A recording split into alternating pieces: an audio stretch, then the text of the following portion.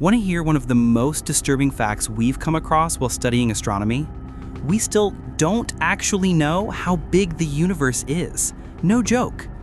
Right now, the part we can see, the observable universe, stretches about 90 billion light years across. But anything farther away than that is moving faster than light, which means we can never detect it.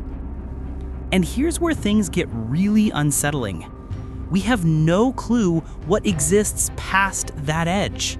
All we have are theories, and some of them are mind-blowing.